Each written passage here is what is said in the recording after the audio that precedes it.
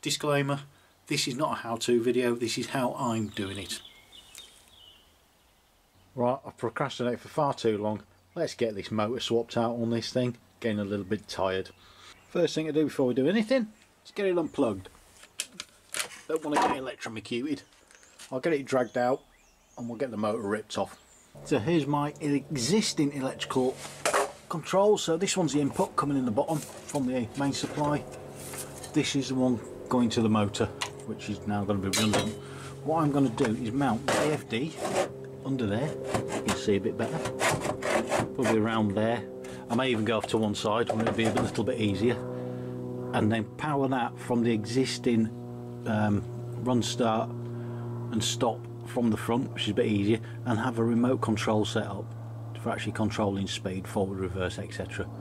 But first thing we'll do, we'll get the motor on. A few moments later. That's the motor mounted. Bit of pissing around. Doesn't help that the web on the bottom of that isn't flat. So when you put in nuts and bolts in, they actually go on at a bit of a skewed angle. So I've had to piss around, make a couple of spaces up and things just to get everything sit nice and flat. So on with connecting up the electrics. So for the motor I'm using some SY cable.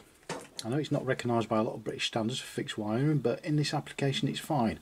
Because I'm using a VFD, you can get a bit of interference off the harmonic waves, sine waves that are generated by the VFD, which can affect other electrical systems. So it's a bit of shielding, use a bit of SY. Easy enough to strip. Cut your boot to size, roughly. Sort of feel where it is. Probably about there.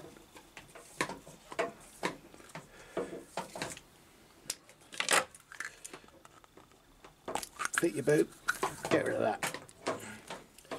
Strip back the outer sheath. This stuff isn't suitable for use outside. It can't be buried because water gets soaked up in it. It's not an armoured cable either. Just stab you with that. It can be quite tricky depending on the manufacturer's brand to actually strip this outer sheath off.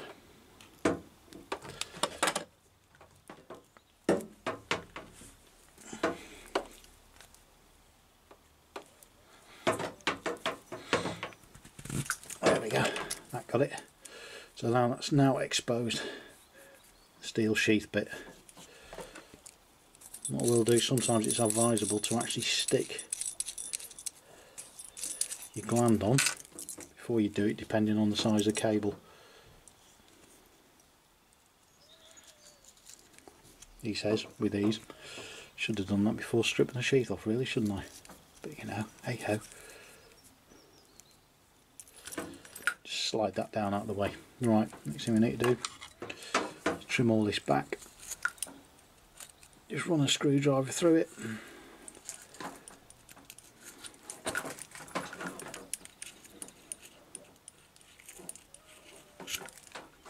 Separate the braids.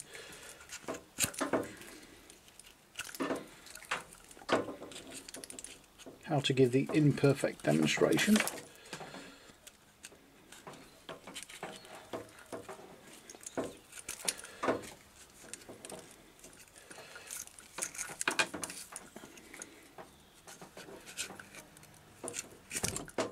Ow, twatted hand.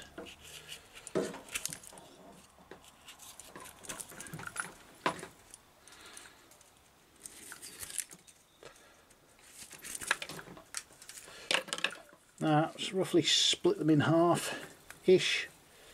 Doesn't have to be perfect. So you've got two bits and twist them.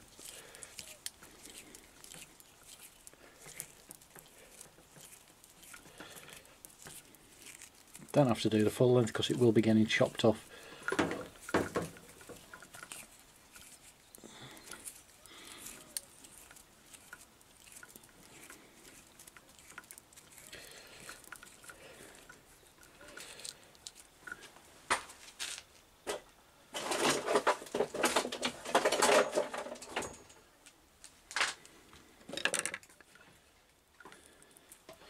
Now we've done that, we make sure we have actually got that washer on there. So that goes underneath like that.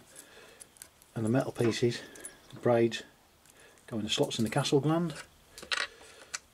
Another washer on top.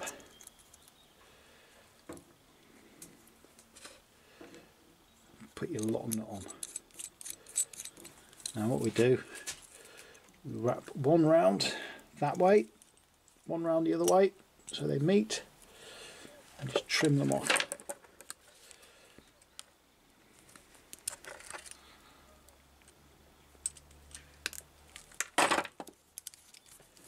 Do the lock nut up.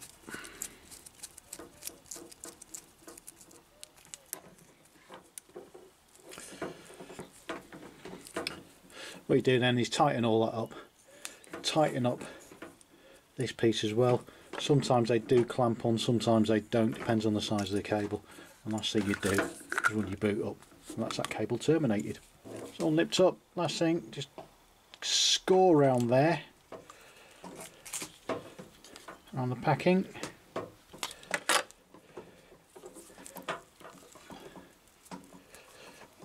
He says with these,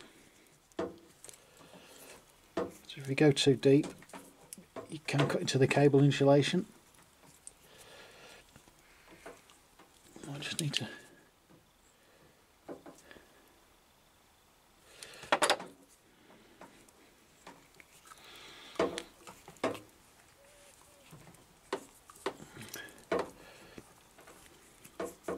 anybody will think I've never done this before.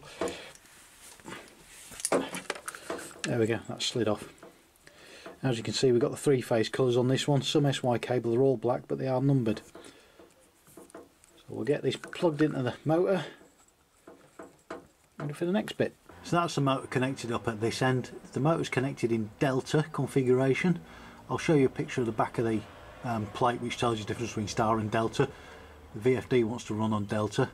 I've used the old sliding fork connectors there with mechanical connection to earth, and because this gland here is screwed into the bodywork, into the framework of the motor, I've not bothered with the banjo. So basically, if the general principle will be, if you can screw the gland into the metal, you don't need a banjo. If you can't screw it in, put a banjo on for a better mechanical earth connection.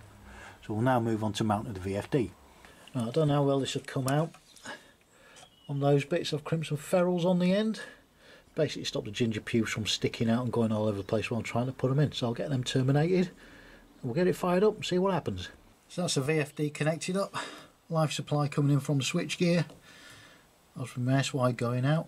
I've put the actual gland on there with the banjo and put an earth stud on to marshal all my earths into there rather than try and get all three into this one earthing point up here. All tied off nice and neat. I've left a little hole there for putting another stuffing gland in for my control cable, which I'll do at a later date. So everything's nice and secure. Let's get it fired up and see what happens. Righty, let's give it a go. We have humming and buzzing, that's always a good sign. Powered up, press go.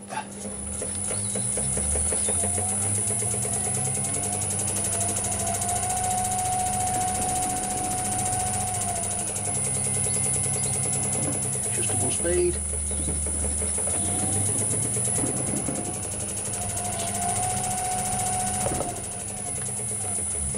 And reverse.